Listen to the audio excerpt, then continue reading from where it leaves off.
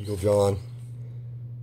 I'm going to do a series of small videos on compass, land navigation. I want to try to stay away from aviation and mariner navigation best I can if it's possible. So the first thing I want to start with is the compass. This is a compass. This is called a compass rose, R-O-S-E. This big compass is for teaching people what the compass is about. This is a pointer on the compass. Goes all the way across. Every compass has one of these. The red, usually a red part, got a red part and a white part on it. The red part is magnetized. It was magnetized at the factory. It will always point toward the north. It will point magnetic north. Just remember that word right now, magnetic north. The compass always points toward magnetic north. Wherever I turn this compass in different directions, it will always be pointing to the north.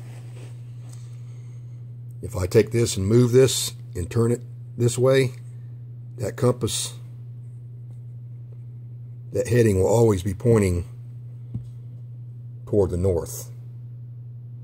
I might turn my body to the east, but it is always pointing toward the north.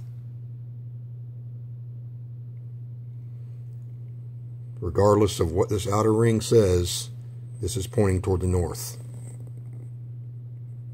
Magnetic north.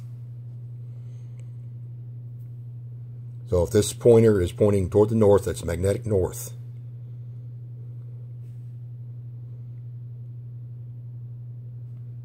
Now the reason it's called magnetic north is because there are actually two norths, believe it or not. We'll call it two norths.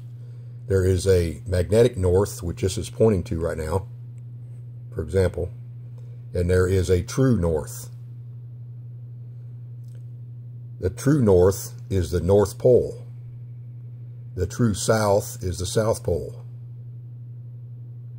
There's something called a magnetic field, which is around the Earth and at different places on the Earth, different countries and different areas.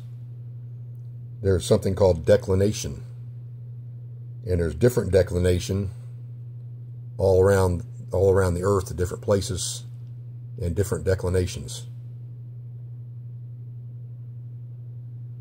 But we'll get into that just a little bit.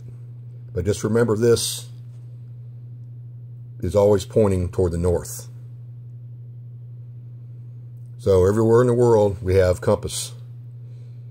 We have north, south, east, and west. The sun rises in the east and it sets in the west. So when we're looking north, our right hand and our right foot and our right eyeball and our right side of our head, everything on the right side of us is east. So as long as you remember, if you're pointing north, if you're looking north, everything on the right is east, the rest will come to you. So we also have other headings on here. We have 0 to 0. Let's move. Let's do this all to the right. We're going to go from the right. Everything's going to be taught to the right, clockwise on the compass. So going to the right, we are going 0 to 0, and in between there is 0 3 0. It doesn't have it written on there, but it's 0 3 0. It's 10 degree increments, and all these increments in between are 2 degrees. So we have 20. 22, 24, 26, 28, 30, and so on. And as you can see, east is 090, south is 180, and west is 270, and then back to north is 360. I've heard some people call it north 0 degrees. I do not know why they call it 0 degrees, because the compass goes from 360 and then to 1 degree. 360 is north.